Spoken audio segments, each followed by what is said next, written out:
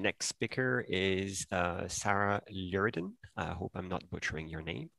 And she is a science outreach officer at the Universiteit de Brussel. And she's also chief editor in a popular science blog. And she also supervises outreach projects at the VUB Children's University. And she will be talking to us about doing outreach at a university in general. I think I will just keep it short. So if you want to add anything to what I've just said, Sarah, just jump in. Floor is yours. Thank you very much. Hi to everyone. Thank you for inviting me here. First of all, I think it's a wonderful initiative that you're putting science communication on the agenda like this today. So yeah, well done to the organizing team. Thank you for introducing me. And I promise in a minute, I will introduce myself properly, tell you what I'm doing here today. But I wanted to dive in immediately and start with a short video. So a visual example to start off my talk. I'm gonna, for the first time, share my screen, also try to share the audio. So I hope it's gonna work. And if it doesn't, I can just, put the link in the chat or something. So yeah, we'll see. Okay. We can see a black background. That's good. And yeah, and we that's can see your cursor. And then yeah, I'm gonna start to play. So if you don't hear audio immediately, just let me know in the chat and then I'll put the link there. Okay, let's start this thing off. There we go. Works. And now, a page from our Sunday morning almanac. September 28th, 1928, 86 years ago today, a day which changed medicine completely by accident. It happened in the laboratory of Alexander Fleming, a Scottish scientist who had returned from his summer vacation to discover a strange occurrence in a petri dish. I certainly didn't plan to revolutionize all medicine, Fleming later said, but I guess that's exactly what I did. What he found in that petri dish was a mold that had drifted through the air from another lab, and which had stopped the spread of a bacteria culture Fleming had been growing, dead in its tracks. Though he didn't have the resources to advance his discovery, other researchers did. And by the 1940s, they had created an antibiotic from the same type of mold, an antibiotic they called penicillin. This amazing drug, perhaps the medical discovery of the war. Penicillin saved countless Allied lives during World War II and won Fleming a knighthood in 1944 and in 1945 a Nobel Prize. Sir Alexander Fleming died a popular hero in 1955. Through mass production methods, America is continually increasing its output of penicillin. And though millions have benefited from his discovery over the years, penicillin and other antibiotics are now losing much of their effectiveness in the face of growing bacterial resistance. All the more reason for today's medical researchers to watch out for peculiar developments in their petri dishes.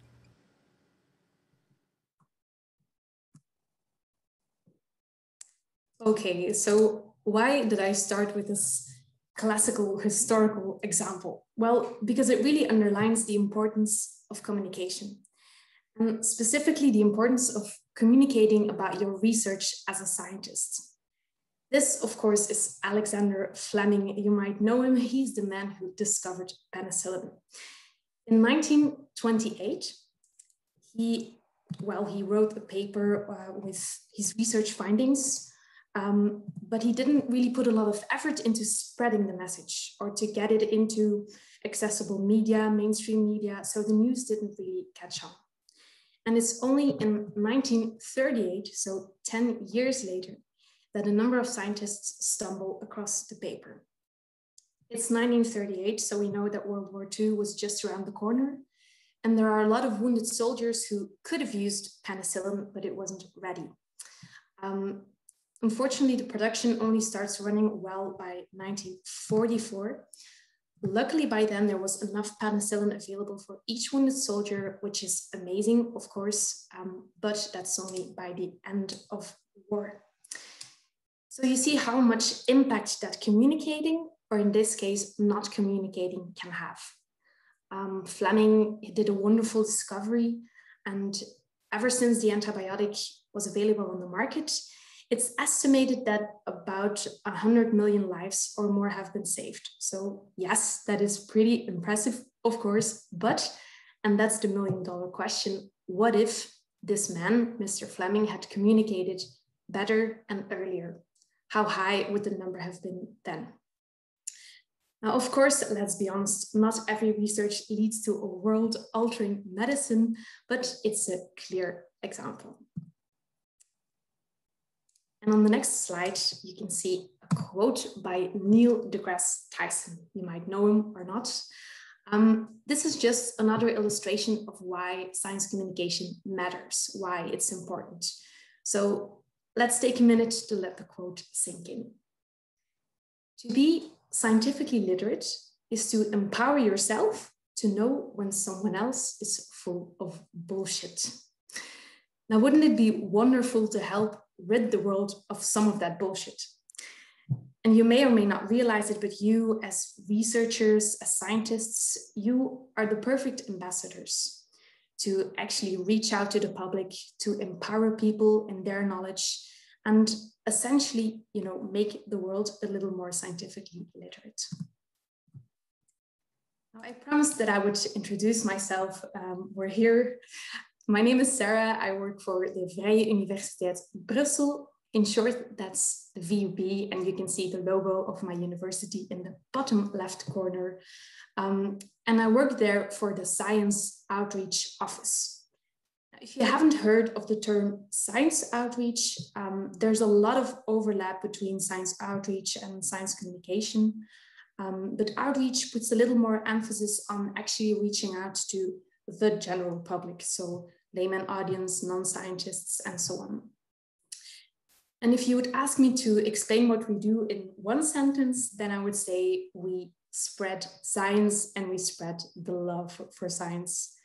And how do we do this? By building a bridge between you and the world out there. So between scientists, university, and society. And our main goal is to inform, to engage, to inspire the public, and also to increase your impact on society. And our university has been doing this for a long time. You see it on the slide, it's since 1984, that's even before I was born. So let's say we've been kindly nudging scientists into public engagement and science communication for a while. Now, this quote here is something that we regularly hear. As a scientist, you might be thinking, yeah, I know, Sarah, that sounds great, but what I do is really complicated. And even my own mom doesn't understand what I do. My boyfriend doesn't have a clue. So there's actually no point in trying to explain it because it's way too difficult. Of course, that's where we come in. We want to break that taboo. And as a science outreach office, we offer very specific projects. So existing formats like a science festival, a children's university, and so on. And I'll talk you through some of our projects later on. But those are formats that our researchers can simply join. That means that they don't have to start from scratch. And me and my colleagues are there to help them along the way. It also means that when they sign up for a certain project, they always get training and support. And we firmly believe that certainly taking your first steps into science outreach, well, it should not be a lonely experience. And why trying to reinvent the wheel if there's a support system available? Why does it matter? Why would you do science outreach? Well, first of all, you'll get to interact with society. You'll have a direct impact on the world and also the minds around you. And that can be a very powerful and also a rewarding thing to do. We also notice that once people have found us, they're likely to come back. So that must mean something. And secondly, you'll gain impressive skills, learning how to communicate research, how to get a message across. That's a useful skill to have. First of all, as a researcher, for sure, but also in any other career path that you might want to follow outside of academia. A lot of young scientists don't stay in academia and they branch out into private sector, education, and so on. And then this might be another trigger for some of you. Don't forget that funding bodies actually want you to do outreach. More and more, impact on society, public engagement, and so on, they're becoming part of funding applications. It's quite a new phenomenon, but for us at least, it's an important incentive. Now, if this would be the end of my pitch and I only had 5 minutes, I would say my call to action would be find your science outreach office. It might be hiding behind another name. We are, for example, part of the research department of our university, but it could also be a part of a communication office or even sometimes a marketing department, although in my humble opinion, that's something completely different. But just, support is probably available somewhere if you look for it in your institution. Okay, high time that I show you what it's all about. I'm going to give you some examples of the projects that we do, not all of them, that's way too much. But the first example is Vrije Club. And Vrije Club is essentially a stand-up comedy show. Only it's not by comedians, it's by researchers. And our researchers, if they sign up for this, they get a short but very intense stand-up comedy training, 3 weeks to write a 7 or 8 minute sketch, a general rehearsal, and then it's showtime. So it's an actual proper stand-up comedy show. That means they get on stage in a bar and they're joined by a professional comedian who warms up the crowd. It's always great fun. And if you're willing to go slightly outside of your comfort zone, that's the perfect project for you. And if I'm not mistaken, this is actually one of the few projects where we welcome researchers from other universities as well. Okay, now if you're not feeling that adventurous and you like your audience a bit younger, we also have other projects for our researchers. Another way for them to get involved is to join our children's university. And that's a project that is aimed at 10 to 12-year-olds. So we work with primary schools here in Brussels, and our researchers first get a training with tips and tricks on how to work with kids and how to explain science on their level. And then they create a workshop around their own expertise. And then after a feedback session with us and their colleagues, their fellow workshop givers, they're ready to test it out on real life kids. And it's a wonderful way to inspire the next generation, to get them excited about science and present it as a part of their world and their future. And maybe hopefully also a chance to work on the slightly dubious image that science can have these days. Now, for some people, personal contact is not at all what they like to do. So if you like to stay behind your own computer, cozy and warm, and not see another face, no problem. We have other options like blogging. We run a website that is called wetenschap.be. It sounds a bit strange, but for those of you who don't speak Dutch, that's simply the Dutch word for science, but without the vowels. We publish mainly in Dutch, but we publish in English as well. By now, we have more than 70,000 users a year, and some of our blogs also appear elsewhere. So, for example, on the website of EOS, we have a collaboration with them, and they are a well-known popular science magazine here in Belgium. Now, again, if you blog for us, you are not on your own. You send us a first draft, then you'll be coached personally by our editor team. And during that process, you discover, what's appealing about your research, and you learn how to get your message across in an accessible way.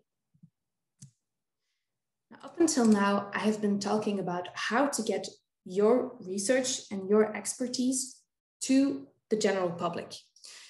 Another way to get in touch with the world out there is to turn it around and to actually tailor your research or tailor your educational efforts in university to society and what society needs. And that is actually what happens in, for example, wetenschapswinkel. Now, literally translated, this project is called Science Shop. And it's a very interesting project for researchers who are supervising students during a bachelor thesis or a master thesis. So students who are doing research.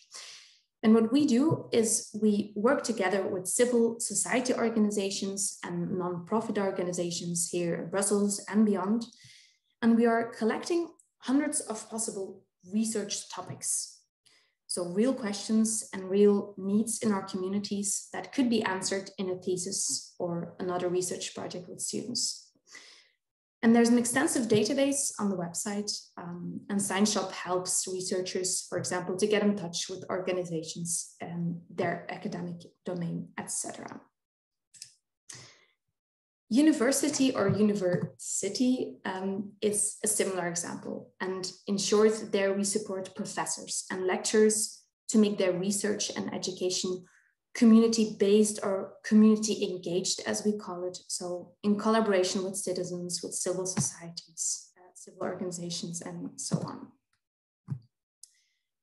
Okay, so this was to give you an idea of what is out there. And I'm not going to go into detail about how exactly you communicate about your research. That's a whole different ballgame and not the focus of my talk. But this is just one simple slide that addresses three main concerns that we run into. So things that we feel or hear that hold people back. The main message is already there. Yes, you can do this too. First of all, you have something to offer, even if you've just started out. So you don't need a mind-boggling discovery to do science outreach. You already have knowledge and you've gained a specific way of looking and structuring the world as a scientist. And that's interesting, that's valuable on its own.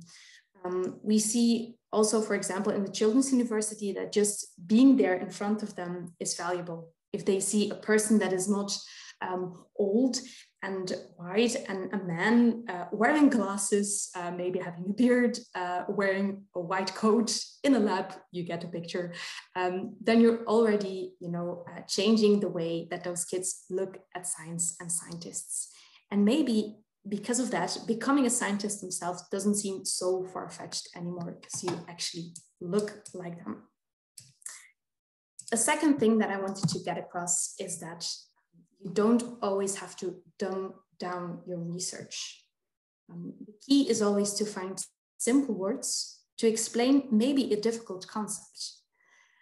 I'm not saying that you don't have to try to make it a little bit easier to understand or that everyone is Einstein, not at all, but just know that people and even kids can understand a lot. If you just translate it into normal words and you find a connection to their life, to their environment, something that they know. And last but not least, you don't have to do this on your own. Of course, in the end, you're the one who's doing it. We cannot do it for you, but just know that there are many tools available. That's almost it. This is already the very last slide. I hope this has given you some inspiration and an idea of the kind of projects that are out there in the universe. Know that it's not always a lecture and not always a one-way street. The best projects aren't. I also hope that your institution or university has a similar office or service with, of course, an equally motivated outreach team. For sure, I know in Belgium that's the case. Also good to know is that a lot of universities not only have their own projects, but also partner up with each other and also with other organizations. We at the VUB, for example, are a go-between for a pint of science, who are also speaking here today. So if you're interested in doing outreach, I warmly suggest looking up the support that's already there. And if nothing else, you'll meet like-minded people, you'll get in contact with colleagues who want to get out there as well. So it's not only interesting and a learning experience where you gain skills, but it can be great fun and it can get you a useful network as well. Thank you for bearing with me. And yeah, if there are any questions about science outreach at the university and how that can work, I'll be very happy to answer them.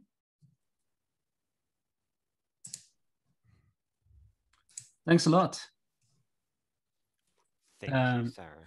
Yeah, thanks for spending time on this and introducing us to all of these interesting ways. And like you said, there will also be a bunch of talks later that go a bit more in depth in those interesting ways in how people can communicate their science.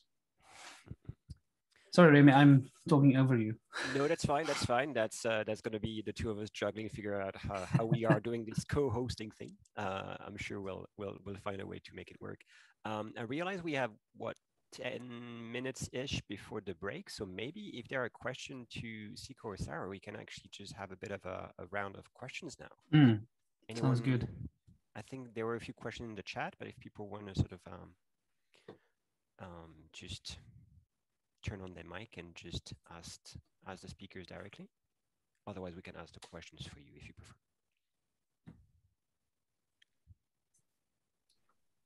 Yeah, perhaps I can already ask a question. So thank you so much, Sarah, for giving this lovely presentation. Also to Siko, it was very, very nice. Actually, I was kind of tempted to connect it to a little bit. In that sense, I guess that as I feel is that, well, the thing that I got away from Siko's talk is actually that we indeed should involve someone in our research and not merely like passively communicating it, but just also like getting them fully engaged in the whole process, that everybody is indeed far, far more up to date with how science actually works. And I think that's also what I found in Sarah's talk. For example, also just the very small quote that you gave, like simple words and simple content, actually does relate to that a little bit. I think we shouldn't make too much of a distinction between scientists indeed and the population, but merely really trying to find a minimalistic way to bridge the gap and not also trying not to overdo it. Perhaps that's something to consider. Well, I hope I made myself clear by saying that. Perhaps it's a little bit vague, but it's also really something that I would love to address in the panel discussion. Yeah, really... for sure. I don't know if you had an actual question, but it's an interesting way to look at communicating. Also, what is nice about doing a project, and it can be anything, is that you have more time if you are in front of a group of people in a bar and you're doing a science bar where you have an hour or more to really interact with them. And that's different there. You can also go into the process of what science is and not just present the results, as Siko was saying as well. There's nothing wrong with presenting results, but it's good that we have these other kinds of interaction with the public as well. And certainly for me, it's important to not only talk about these are the facts, but also getting people to understand what the process of science can be like. Also for young kids, if they can experience it themselves, I think that's super valuable. Yeah, if I can add to that. So the four horsemen I showed during my presentation, what I think is also problematic about this is that, for example, one of them says free will doesn't exist. And these people get onto talk shows in the Netherlands, and then Matthijs van Nieuwkerk interviews him. It's like, oh, wow, that's wonderful, Professor. Tell me more about how free will doesn't exist. But the thing that is rarely ever talks about is what makes you say this? What kind of experiment did you do? What kind of assumption did you have? In what kind of scanner did you push people in order for you to be able to say out loud for 1.5 million viewers that the free will doesn't exist, or that people who are voting for right-wing parties have a smaller amygdala, and that means that they're more or have a bigger amygdala and makes them more fearful. You never get an actual conversation on this topic because the people who are, in this case, this is a talk show example, are themselves not experts. But that thing, if you do this, also involve other people at the same table who do have an expertise and will say, Victor, you're talking bullcrap. And this is really because it has to stay funny, it has to stay happy, or it has to stay popular. But in the end, I think this has real consequences for society if these kind of messages are out there. And maybe an example, and then I'll shut up. But in the past, I think decades, there's a beautiful book by Angela Saini, who is a science journalist and an engineer by trade.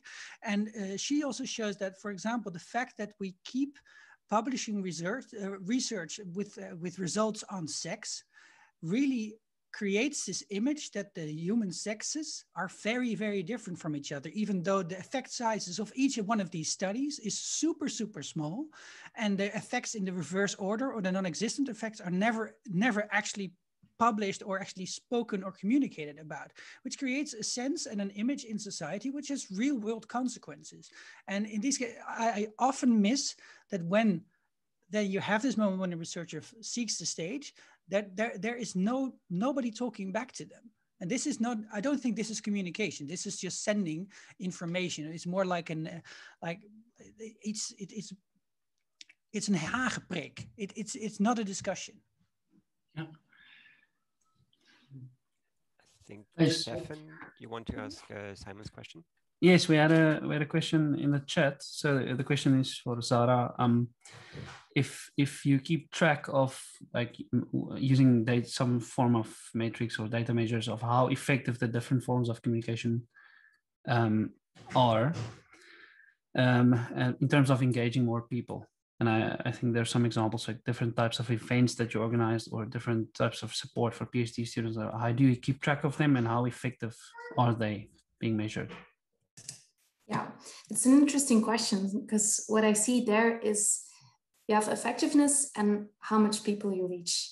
And actually, for me, those two are different things. You can have a talk that's a one-way means of communication, and you can reach maybe thousands of people if you put it online. But for me, that's not less meaningful than, for example, having a group of kids where you really have an impact. But do we measure it? We try to, but actually I think there's a lot more to gain from actually research on science communication. Science communication in itself is pretty young, I think. So research on science communication is even younger. I think it's starting up now, and there's more and more, funding and money available to do those things. But yeah, there's much to learn still, I think. And we should continue to measure it and see, what it does. But it's difficult. Sometimes it's easy. If you just want to know how many people were at our science festival, of course, I can give you numbers. But if you want to measure, and I'm sorry I'm talking about kids a lot, but I'm coordinating the Children's University, it's really difficult to measure what the impact is. Because maybe if they do this when they're 10 or 12 years old, maybe later on, because they were interested at a younger age, they will choose to study something in science. But it's very, very hard to measure those things, of course. But good question. I like the evidence-based approach to SciComm. I like that way of doing it. I think we'll take Doreen. You had a question, and I think after that we'll go into the break. Yeah, I think my question relates a lot to Simon. So I think there were also a few other points made in the chat which should deserve some more attention. I think. Rob, what points are you referring to, Doreen? Ashish, for example, and Monica, I'm not sure. I think, yeah, Ashish had the point about Neil deGrasse Tyson saying that, that some experts might have some experts in a given field, but they might be completely non-experts in other fields, and they might just tend to just overreach a little bit, and then assuming that they are, wait, I think the phrasing for Ashish was way better. I'm getting lost into my own thoughts there. Even scientists who are expert in their fields, maybe, not always, could be scientifically illiterate to tackle a problem in another field. Many experts in non-relevant fields were responsible in spreading mistruths regarding COVID. I think that's fair, a fair comment, especially with regards to the quote, like Neil deGrasse Tyson also overreaching a lot in terms of what to name as something that is bullshit or not. Yeah, for sure. But it's difficult, right? It's difficult to know if you're looking at a popular science communicator to figure out, should I be thinking this is bullshit or is it actually not? And like, what should I be doing as someone who's not necessarily knowledgeable on the topic that the communicator is speaking about? What should I be doing to kind of fact check them? Or do I even know that I should be fact checking them? Yeah. Yeah, and I guess this is also something where the media has a lot of responsibility.